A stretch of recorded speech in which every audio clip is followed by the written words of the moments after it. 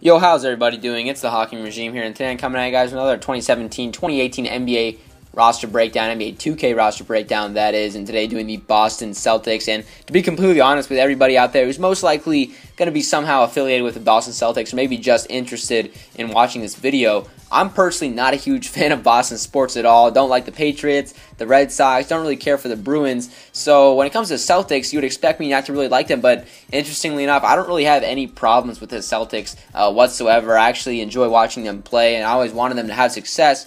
And it's a combination of a couple of things, but one of the main things early on is I really actually enjoyed watching the original Big Three in Boston. That was pretty recent, obviously, with the Ray Allen, Garnett, Rondo, Pierce. I guess it was four guys, but the Big Three and Allen, Garnett, and Pierce was really fun to watch. So I always enjoyed them. But getting just right on into the roster breakdown for the Boston Celtics, I like to do this via position. So we go with Isaiah Thomas starting things out, and I don't need to really cover too much about Isaiah. We know how great of a finisher, how great of a season he really had last season.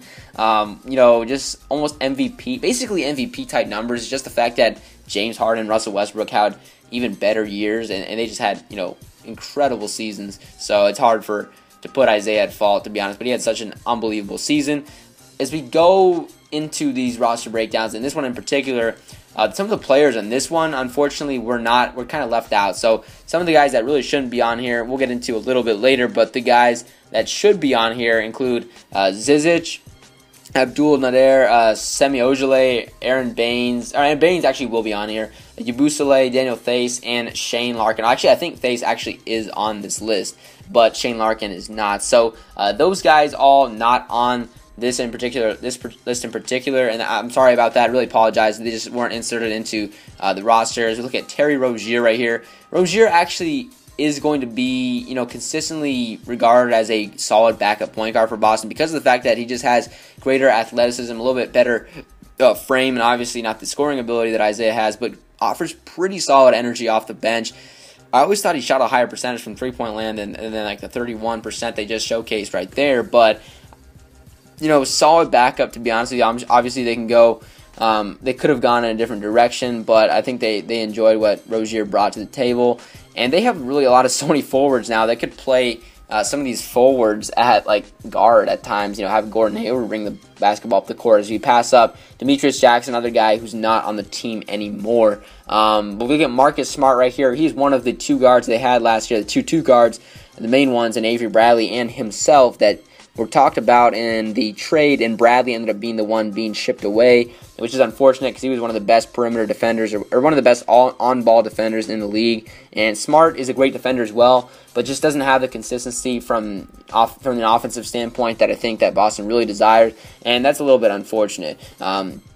Really quickly, though, talking about some of the players that are not going to be on this list in particular, is we'll talk about Zizic actually a little bit later, but Semi Ojeleye is a guy I'm really excited about from SMU. I don't think he's going to get a ton of playing time this year, but if I was a Boston fan, I would keep my eye out on him just because I think that he was really talented in college and a great shooter, a great stroke from three-point land. So he's a guy that I definitely keep my eyes on. Maybe Shane Larkin will even be a guy that they might give some minutes off the bench instead of Terry Rozier. You just never know with Brad Stevens and how these things will roll out with this kind of new school team. They lost a lot of the players they had on their team last season, so it's a new look Celtics squad, to be honest with you. As we look at, speaking of new look, we look at Gordon Hayward, the newest piece and the brightest piece for this franchise, coming from Utah and playing under Brad Stevens in college, now going to be playing under him in the NBA professionally. Just kind of unbelievable how his progression has been throughout his career. Basically, a guy like Kawhi Leonard, who kind of started off slow and just worked his way up. Although obviously he was a really high draft pick, and Kawhi was a faster grower than Gordon Hayward. But still, Hayward has been able to average 22 points a game this past season. Was an all-star in the Western Conference as a forward, which is no easy task. As a three-point shooter, almost 40% from the field last year. Just from two-point shooting, 50%, free throw line about 85%, 47% from the field as a whole. So, just had a very good season, and it showcased, it was just on full display last year. So, really nice pickup for Boston, and he's going to add another number one scoring option for Boston, along with Isaiah Thomas. That's extremely important when you get to the ends of games. So we'll see how he performs come playoff time, assuming Boston does make the playoffs, which many people believe they will. As we look at Jayson Tatum, their number one draft pick this past season. And rookies are kind of sometimes in the Boston system not played a bunch. So we'll see how Tatum works out with Boston this season. I would expect him to get some time just because he's that talented, that good of a player already, especially offensively. So we'll see how that works out. But, man, they have so many talented forwards, it feels like.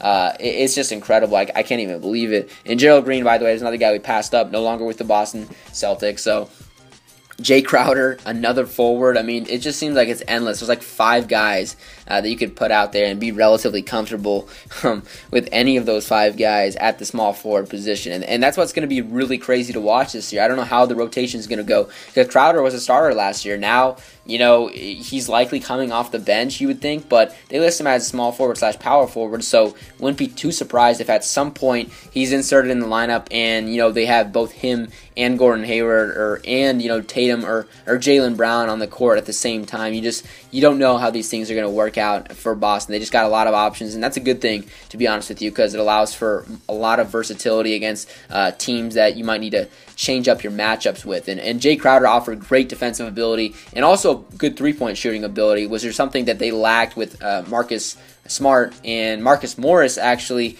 doesn't have a crazy amount of three-point shooting as well. So it was an interesting pickup here. Another guy who can play small forward. But the interesting about Morris is that he's really not great at any one individual area, I would say. As a three-point shooter, you know, he can get the job done. Nothing too crazy, nothing to brag about right there. 2-point shooting, mid-range, pretty solid. Rebounding, nothing crazy. 14 points a game, you know, solid. So nothing insane about Marcus Morris as a pickup, but, you know, they obviously wanted him on the team. So I'm going to be interested to see how they use him, to be honest with you. I just don't know. It's tough to tell with all these guys. They got Jaylen Brown, another guy, second-year player out of California. Played well with Boston, 17 minutes per game, so he played some decent minutes. I thought the rookies played a little even less than that, so maybe I was mistaken about that. But Jaylen Brown, defensively, very solid. I mean, he even played against LeBron James, and people talked about him not doing half bad of a job against LeBron James. And offensively, obviously, still work in progress, so we'll see how that carries on for Boston. But a bunch of athleticism at that position. And Daniel Theis, a guy from Germany. And actually, he can basically play center, which is crazy as well. So I don't know how he's going to be utilized with Boston. It's tough to tell. Al Horford is a guy that definitely is going to be starting and is really important to this team because of the fact that not only is he is the main big man, he is the already established all-star center / power forward that they have. But he's so versatile in that he can play solid defense. He's not a shot blocker, but great, you know, very underrated passer. Can score in a multitude of ways. Has even expanded his range from you know, just shooting 2-pointers and going and dominating down low in the post to the 3-point line, which is really important to do nowadays. And he's just helped Boston out on the perimeter in expanding their 3-point abilities, which has become really valuable in the league and is a good free throw shooter. So there's a lot of positives to Al Horford's game. A very solid player, and just will add another dimension to this team as they add Gordon Hayward. You know, now it's just more and more difficult to guard in each and every single one of these players. And that's just going to be interesting. I don't know. I am curious to watch, as many of us are, the Celtics-Cavaliers matchup, which we hope will eventually happen in the Eastern Conference playoffs, because, you know, Horford, I feel like could, you know, I guess he's getting a little bit older, but you would think that at some point, you know, Tristan Thompson couldn't guard. I feel like a guy like Tristan Thompson or Kevin Love can't really be able to guard a guy like Horford at times. But maybe he's just not that 1v1 player that I thought he was at one point, which would make a lot of sense. But it is going to be crazy to watch those matchups in the playoffs, because Boston is going to be tougher to guard all around with the addition of Gordon Hayward, regardless of the fact that they lose Olynyk, Jerebko, Gerald Green. You know, they no longer. Demetrius Jackson didn't really play. Tyler Zeller didn't really play. And they have some other guys. I think a guy, power forward Mickey, they lost as well. So they did lose a lot of players, but I really like the pieces they added. And Baines is one of them. And again, it's interesting with the league being as small ball oriented as it is. I don't know how much playing time Baynes will get, along with Zizic. Zizic is a guy that actually people think that is actually a better player in a lot of ways than Baynes, and he can shoot the basketball. Younger, is a little bit taller, I believe, and is definitely more fluid and athletic if you watch him play in the summer league this past offseason. So definitely excited to watch Boston play. I can't wait for the East to get a little bit of competition to the Cavaliers, and I think that the Boston Celtics